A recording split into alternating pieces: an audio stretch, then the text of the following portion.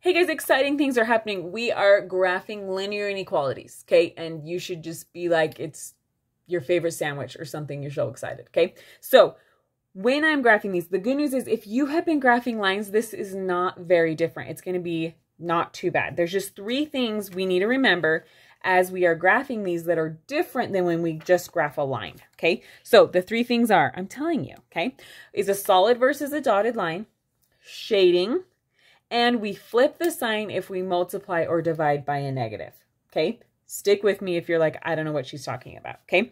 First of all, my first goal when doing this is to get y by itself, because that's usually the easiest way to graph a line.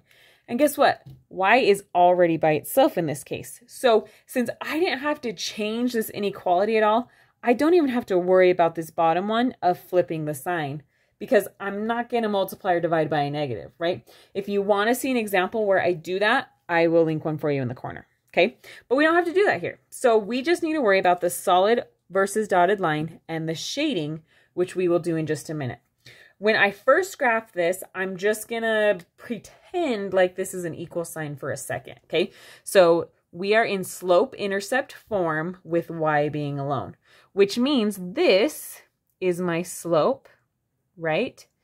And my y-intercept is whatever is being added or subtracted on the back. Now there's nothing here, right? But this could be plus 0, right? So when there's nothing there, it could be a plus 0. So that 0 is my y-intercept, okay? If you need a review on graphing lines, I'll link one for you in the corner, okay? But my y-intercept is at 0, which means here's my y-axis, right? My line crosses at 0, okay? Now, the slope is what tells me what that line looks like, right? My slope is negative 3/4. I can stick that negative with the top or the bottom, and I'm actually going to do both, right? So first I'm going to do the slope as negative 3/4, okay? And we like to think of it as rise over run, right?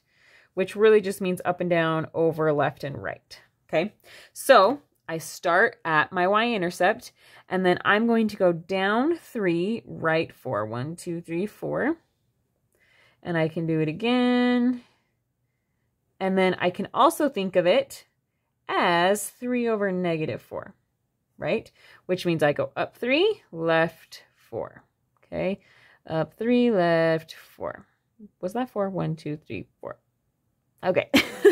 All right, so there is my line.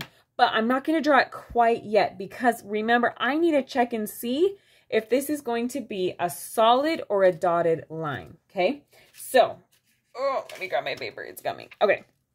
If I have less than or greater than, it is going to be a dotted line. Because with an inequality, when you have less than or greater than, that line is acting as a boundary, but I don't actually have any answers along that line. Okay, when we have less than or equal to or greater than or equal to, it is a solid line because answers lie along the line. Okay, so since this is y is greater than, it is going to be a dotted line. Okay, so it's going to look something, oh gosh, guys, something, apparently I need to practice drawing dotted lines, something like that, right? Okay. There is my dotted line. Now, the last thing that I need to do is shading. Because this is an inequality, I have a lot of possible answers, okay? It is either all the ordered pairs on this side of the line or all the ordered pairs on that side of the line, okay? So to figure out which one it is, what I'm going to do is pick a point on one of these sides, okay? And plug it in and see if the answer comes out true, okay? Now, normally we like to make it as easy on ourselves as possible, right? So I usually pick 0, 0 to plug in. But the kind of bad news about this problem is 0, 0 actually lies along my line, so I can't plug it in, right? If I plug that in, I won't know which side to shade, right? Because it's along the line. So I can't pick that one, which is normally the one I like to pick, right? But I can pick something that is almost as easy, okay? So I'm going to pick 0, 1, that point right there, and we're going to plug 0, 1 in, okay? I could literally plug any point in that isn't along this line, but I want to be nice to myself, okay? So when I have 0, 1, the first number is my x, second number is my y, and I'm going to plug it into this equation, see if it comes out true, okay? So I've got y, which is 1. Y is greater than negative 3/4 times x, which is 0, okay? So I've got 1 is greater than negative 3/4 times 0 is just 0, right? So this is when I look at it and go, okay, is 1 greater than 0? Yes, it is, right? That is true. So the point I plugged in was here. It was above the line, and it was true. So that means any of the points on this side are going to be true. So I signify that by sort of coloring it in over there, okay, with my beautiful coloring skills. Now, I hope you can imagine that this line goes on forever, right? That's why I put the arrows on it. And really, this shading goes on forever on that side of the line. It's kind of hard to show that, right?